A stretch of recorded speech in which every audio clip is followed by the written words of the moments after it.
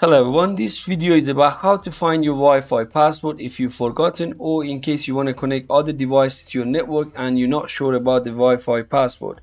So there is two methods I'm going to show you in this video. Please follow the steps with me. So the first method is we need to run a command in the command prompt. So just go to search and type cmd and then right click on command prompt and run it as administrator.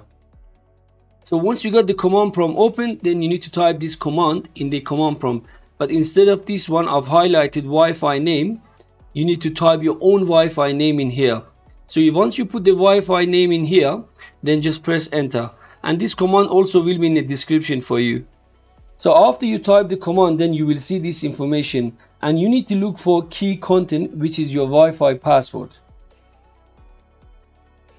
In case the previous method wasn't useful for you, then you can try this option. So go to settings on your computer and select network and internet. Then click on advanced network settings and then more network adapter options. And once you got the network connection page opened up, double click on your Wi-Fi and open it up. And then select wireless properties. Then in here, just select security on the top.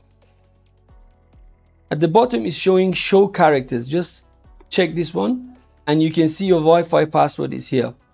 So this is the second method that you can try. Thanks for watching. Hope this video was useful. Please don't forget to like, share and subscribe for more videos.